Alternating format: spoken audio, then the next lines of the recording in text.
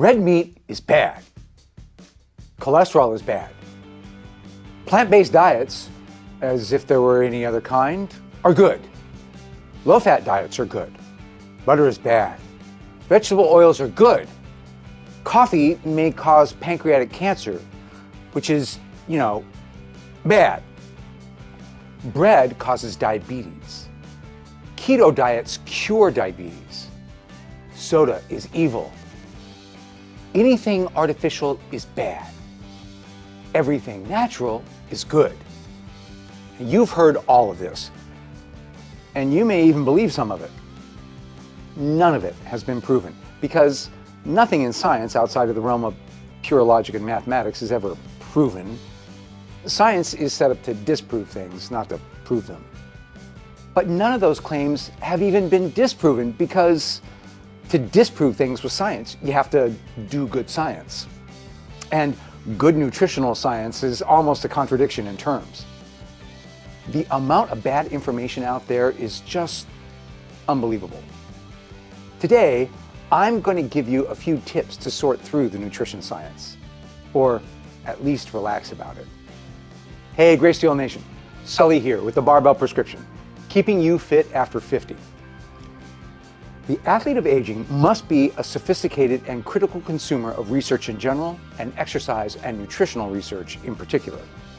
Please note that this is not the same as being cynical about science, and it is certainly not the same as being an anti-rationalist or a science denier. Science remains our best method for inquiry into nature. Nature being the totality of processes or phenomena that actualize as observable states of affairs, which is to say, the universe. Nobody is more critical of a scientific finding than a scientist, and in an ideal world, the most critical scientist is the one who makes the finding. Alas, science is a human enterprise and prey to human foibles, so we need to proceed with caution. But how? My purpose here is to give you some general guidelines to approach the nutritional claims you see in the media and put them into the proper perspective. So, here's a step-by-step approach to evaluating nutrition science and exercise science claims that you find in the media. Step 1, consider the source. Let's say you hear that eating tomatoes is associated with colon cancer. Great googly moogly. That sounds bad. But before you give up BLTs, insalata caprese, and spaghetti sauce, you need to begin by considering the source. I don't want to shock you, but it turns out that social media is not a great source for scientific information.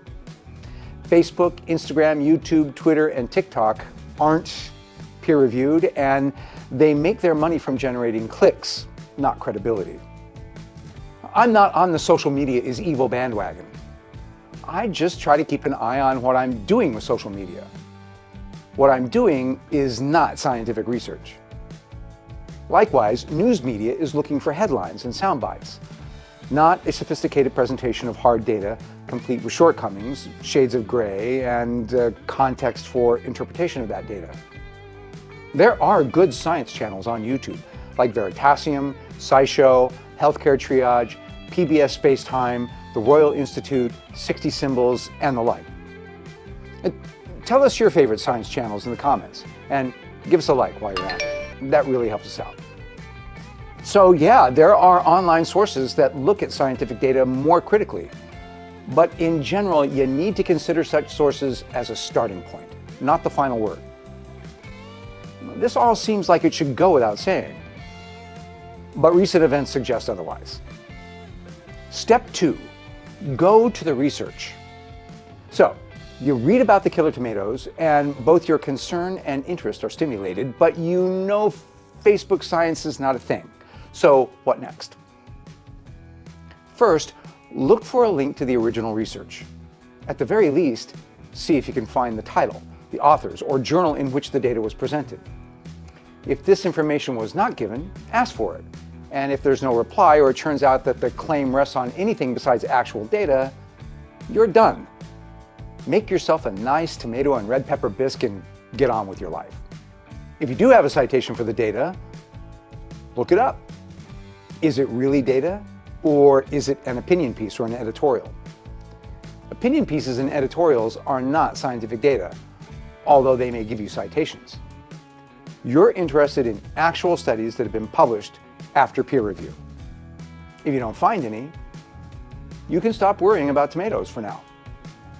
Step 3, evaluate the study. This is where you have to dig in. Look at the title of the paper and the abstract. If you can get the entire paper for free, do so. Download, print, read. What kind of study is it? Is it a study at all? If you're really worried about tomatoes, what you're looking for is actual hard data, preferably from an experiment specifically designed from the beginning to assess the impact of tomatoes on the development of colon cancer. What would that look like? Such a study, properly designed, would be a randomized controlled trial, and it would say so right there in the abstract. It would say that subjects were randomly allocated into 2 groups, one given a tomato-eating diet and one given a non-tomato-eating diet. The study outcome would be colon cancer. If it doesn't say that, it's not a randomized controlled trial designed to assess the effect of one variable, tomatoes, on another, colon cancer. Furthermore, to be robust, this study would be large and would go on long enough for an actual disease signal to register. Even the most evil tomato will take time to cause colon cancer. We're talking hundreds of subjects at least, and years of observation. When the experiment is over, you'll have data on the causal relationship between tomatoes and cancer. Depending on how you actually perform the study, that data may be good or it may be bad, but it will speak to the critical issue of causation. It should not surprise you to learn that this sort of thing is very difficult. And that's why most nutritional science doesn't look like this at all, which is another way of saying why most nutrition science sucks so bad. Most nutritional research is observational epidemiological research. Here's how that works. You send out surveys or do interviews with scads of folks, asking them about their medical history, age, weight, smoking, exercise, and of course, diet. You take their responses at face value and plug it into your data analysis and statistical software, fishing for any associations you might be able to publish. That's right. This sort of research, which constitutes the vast bulk of published nutrition science, tells us about association or correlation. It does not tell us about causation, because it can't. It's not an experiment. It's just a fancy sort of survey. The surveys can help us generate hypotheses, but they cannot disprove hypotheses. They are at best a starting point, and at worst, they are totally misleading. So, in your tomato panic, you may track down an observational study, a glorified survey that says daily tomato intake was associated with a 50% increased risk of colon cancer. Yikes! But calm down. There are 2 critical things to keep in mind here. First, this study, which is not a randomized controlled trial, does not show that tomatoes cause colon cancer, because, again, such an observational study cannot address the issue of causation. Second, we need to understand exactly what the authors mean by a 50% increased risk. And that's step 4. Step 4, be clear on relative versus absolute risk. Now, most nutritional studies report relative increases or reductions in risk or benefit, just as most pharmaceutical and therapeutical studies do. That's because relative risk numbers are more dramatic and easier for us to wrap up inside our monkey brains. In the tomato study, the researchers report that the subjects who ate tomatoes were at a 50% increased risk of cancer over those who did not eat tomatoes. The question you need to ask yourself is, 50% of what? Well, it means 50% higher than the risk of colon cancer in those who did not gorge themselves on tomatoes, or at least those who did not report gorging themselves on tomatoes. So it might look like this. That is some spooky ketchup right there. But is it really? Even assuming this finding is correct, a big assumption as we'll see, we are missing some critical contextual information because this is the relative risk, not the absolute risk. What was the absolute risk in those miserable souls who denied themselves extra helpings of tomatoes Provençal and pizza margarita? That might take a little more digging, but if we are dogged about it, we'll find that risk to be a little less than 3%. These estimates vary, further muddying the waters. We'll round it up to 3. That is the absolute risk of bowel cancer in all comers. It's the baseline risk, which is increased by 50% in tomato eaters, if the study is to be believed. Okay, this allows us to put our absolute tomato risk into a more illuminating perspective. That tells a rather different story. The absolute risk of cancer in this population is low, 3%. And so the 50% relative risk increase is that same low number times 1.5, which is a low number. The relative risk increased by 50%, which sounds, oh wow. But that really just means that the absolute risk was a bit higher in tomato lovers, 4.5% versus 3%. Not nearly as exciting. This works the other way too. A 50% relative risk decrease in liver failure or heart disease or spontaneous combustion sounds huge, but probably does not indicate a superfood or a miracle drug, even if we can trust the data, because the absolute risk is not large to begin with. Of course, presenting the data as an increase or decrease in absolute risk is about as sexy as a bag of used cat litter and will not get you clicks, commercials, commissions, or funding. So, of course, they present data in terms of relative risk. Beware. Step 5, how was the data gathered? What you're really asking here is, did they really eat all those tomatoes? See, it gets even worse. If you look at our very alarming tomato study, which, remember, was an observational study, a fancy survey, not an experiment, you're likely to find that the methods for determining what the subjects actually ate was flawed. Most nutritional studies, even most of the experiments, rely heavily on food diaries, which in turn rely heavily on the recollection of the subjects. Tell me something. What exactly was your tomato intake like 12 years ago? So, food diaries are notoriously inaccurate and have been repeatedly debunked.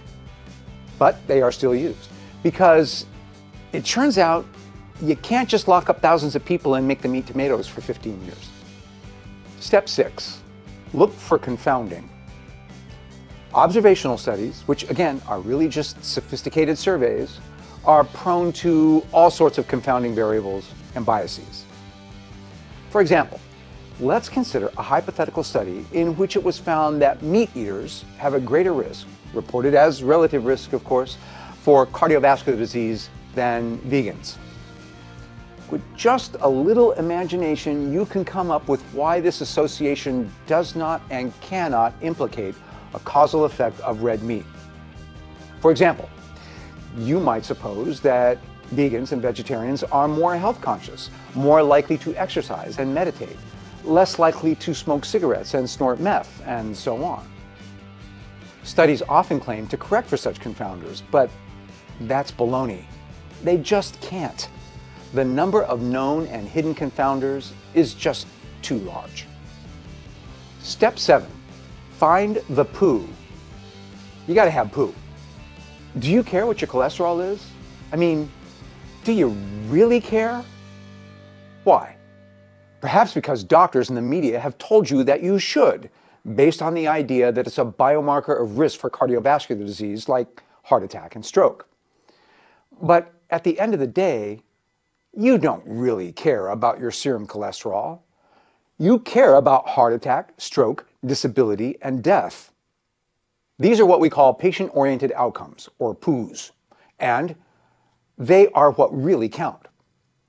But they are not what gets reported in a lot of nutritional studies, which tend to focus on stuff like cholesterol, HDL-LDL ratios, serum lipids, HbA1c, prostate-specific antigen, CRP, calcium scores, and other laboratory and imaging metrics. Why? because those measurements are easier, cheaper, and more likely to change over the course of the study than the actual poos. Now, this is not to say that such findings are completely without importance as mechanistic or hypothesis-generating data, but they are not what is truly relevant and important to you. If you're steered toward a nutrition study that claims to affect health, but find that the outcome measurements are laboratory or imaging results rather than meaningful poos, you should be very skeptical. There's more, a lot more. Nutritional science is, in a very real sense, a kind of a social science, and they don't call social sciences soft sciences for nothing. But even if we give nutritional science a mulligan for that, it's still lame because it continues to use observational data with flawed methods to make strong and severe recommendations about what we should eat in spite of a very poor track record. There was never a solid basis for telling us to switch from the traditional American diet of our great-grandfathers to a low-fat, high-carb diet, a change which led to an explosion of obesity, diabetes, and cardiovascular disease. There's no better basis now for telling us that we should stop eating bacon or go Mediterranean or do the vegan thing, or not. We've talked about this before. The bottom line, making a big change to your diet because you read this or that news report or social media post is a bad idea. Changing on the basis of the latest study claiming a 25% reduction or increase in this or that isn't much better. Don't let yourself drift hither and yon on the current of today's nutritional news, which will be tomorrow's debunked fad. Stick to your fundamentals. Now you know what to do. Watch your intake. Eat whole, fresh foods, freshly prepared. Manage your portions and your eating space time. Keep sugar down to a dull roar. Get your fiber and your protein. Optimize your pre- and post-workout nutrition. Minimize restaurant eating. Eliminate snacks. And cut down on the black tar heroin. You'll be promoting good health and staving off disease more effectively by sticking to these fundamentals than by changing your diet every time a new scientifically based food fad hits the interwebs. Thanks for watching.